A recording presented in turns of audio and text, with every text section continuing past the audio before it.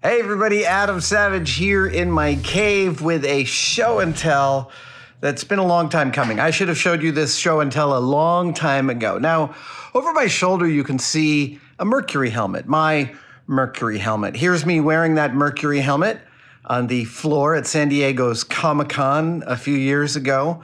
It is a beautiful reproduction of the original Mercury helmets. Some of the pieces are incredibly accurate. It's very close fitting. And all that's germane to today's show and tell, because what I wanted to show you is a go with, I guess is what you'd call it, for my Mercury helmet. And it is my Mercury cockpit.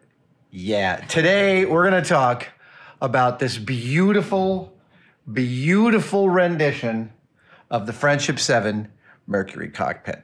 There's a thing that I feel like I notice when I look at early American space program hardware.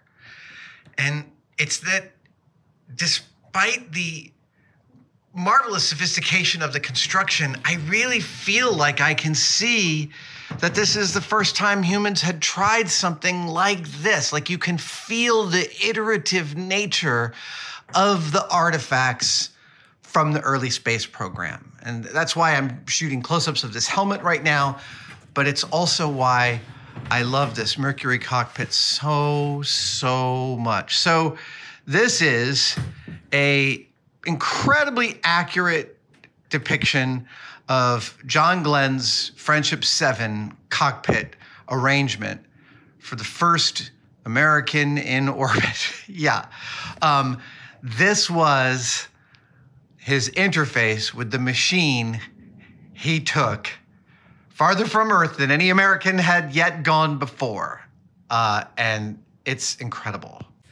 Perhaps you can tell that I've dimmed the lights of my shop so that you can see the lights on the cockpit a little bit better. In fact, many of the switches actually function. Yeah, I love this.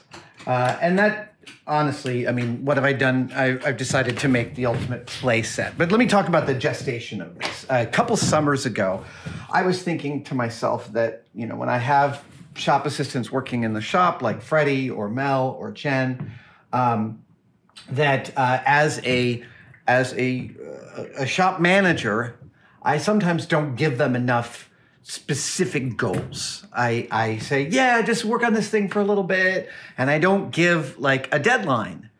And I was working on my book about deadlines, and I was thinking I need to give them some deadlines. I need to give these wonderful folks the experience of having to turn in something impossible on the clock. And so to Mel and Freddy, who were working at that time, I said, I want to achieve a Friendship 7 cockpit in 3 weeks. Do what you can. 3D printing, laser cutting, I don't care how it gets done, but you've got 3 weeks. Now, that's a tall order. I fully recognize that. Freddie and Mel jumped into it with the great good humor and excellent work ethic that they both possess. And I will say, I think about midway in the project, Mel kind of absorbed it into their soul. Not to say that Freddie wasn't, but you know, sometimes in every project, somebody kind of takes on the totality of that project and just embraces it. That's definitely something true. And it's actually something like I quoted Guillermo del Toro as saying, is like, you can't predict when a film will be successful, but every successful film has at least one person who is its ultimate champion. I will say that for this cockpit, Mel was its ultimate champion. And watching Mel take this thing to its completion in a month, 4 weeks flat. And as a supervisor, I can tell you, holy cow, that is I know I gave a tight timeline for 3 weeks. A month is still an amazing achievement for this incredible piece. And it is all laser cut, all 3D printed. They went and they found colors that matched the original. Every little bit and mark on this, from the little, what look like Sharpie marks and initials to little pieces of paper and their size, is all exactly correct to the Friendship 7 cockpit. And we have all this information because NASA provided blueprints, layouts of the cockpits and the instrument panels. We have pictures of the real thing from the Smithsonian, which has this sitting in their foyer. And there's an aspect to this, like the helmet, that feels so clearly like this is the first time we were doing something like this. And I'm going to shoot some close-ups to use as overlay as I talk about some of these things. But first up, I wanted you to, I'm going to back this camera up a little bit and point out that, like, when you're sitting at this cockpit, let's see, when you're sitting at this cockpit, you're sitting like right about here is about where John Glenn and the other Mercury astronauts sat. So here you are, you're in a capsule. Now, where is that capsule? Well, it's a cone that sits around you, right? It's a cone, right? It's a cone that sits around you like this. So that's the nose of your cone, and the back is here. So picture yourself on the launch pad. You're lying on your back, gravity's behind you, you're looking at space. Here is a window, and here is a window.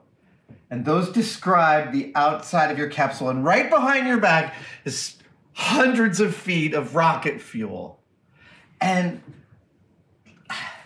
there's a couple of things going on. One is like 10-year-old me is like every 10-year-old of every stripe loves a good cockpit. They love the adventure of an instrument panel where you can click switches and make things turn on and turn off. And yeah, that's thrilling. But then there's thinking about these early astronauts and thinking about them getting in this, what feel like such a homegrown, not jury-rigged, because every piece of this was workshopped and worked over and analyzed by incredible women and men in the NASA program making this all work. But there's an aspect to it that feels so handmade. It really makes the experience of considering those astronauts and their journey really visceral. There's an eye chart here. There's a couple of eye charts because they didn't know what was going to happen to the eyes of an astronaut when they left Earth's gravity well or extended the distance from Earth's gravity well, right? Like, they didn't know these were things they didn't know. That's thrilling. They were like, every last aspect of this involved stuff that humans had never tried before. And so they accommodated for all of these different contingencies. This right here, this is maybe my favorite instrument of any cockpit ever. This is the Earth Path Indicator, and it was not used in all the Mercury missions. It is effectively a little globe that turns, that shows you where you are over the Earth as you're traveling over the Earth. That is an analog Earth location instrument. Like, I would kill to have one of these in my car. And actually, to be honest, it wouldn't be that hard to build one for your car, right? Like, with Arduino and a little globe, you could probably do it using your GPS. Maybe that'll be a one-day build that I'll do someday. But until then, I will satisfy myself with this magnificent thing that you could use to figure out your position over the Earth. As much as we could, every switch actually is an actual mechanical switch. They don't all affect lights on this cockpit, but many of them do. And it is really fun to sit people down at this beautiful object and get that visceral experience. Yeah, man. I mean, just imagine how intense that must have been. Yeah, my hat is off to the entire program. Careful viewers might note that I have not included needles in the dials. That is because I hold out the hope that someday I may add a servo-driven needle for every dial, and that means that we could turn this into a flight simulator.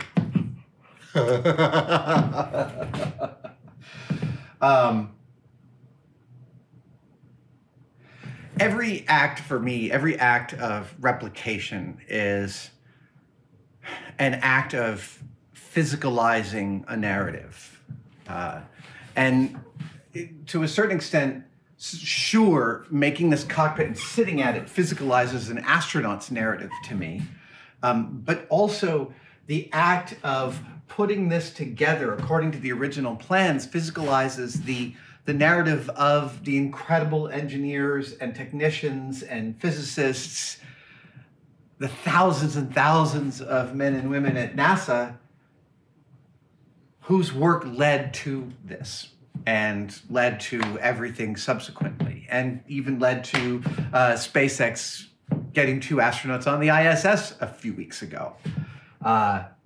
There's a way in which seeing this and being able to touch it feels like it puts me in touch with the entirety of that engineering project. Not like I understand the whole thing. No. But I can start to glimpse that whole landscape that was going on.